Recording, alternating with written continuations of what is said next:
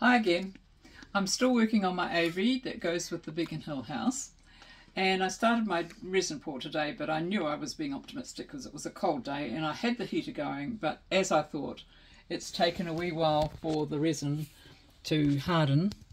I did get my goldfish into position and on a pin so they sit up from the bottom, and I managed to get some resin to go down my string, but not that one. It fell out, so I had to glue it again.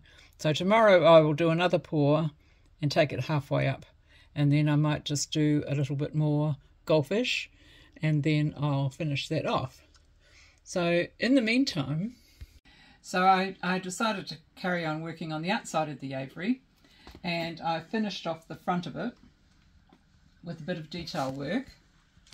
I put my decorative piece on with the netting behind it so there's air going in and out, and some brass strips to give it a bit of finish, and I've started cladding Amelia's dressing room.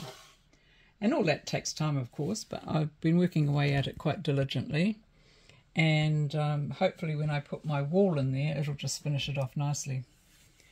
So looking forward to carrying on tomorrow.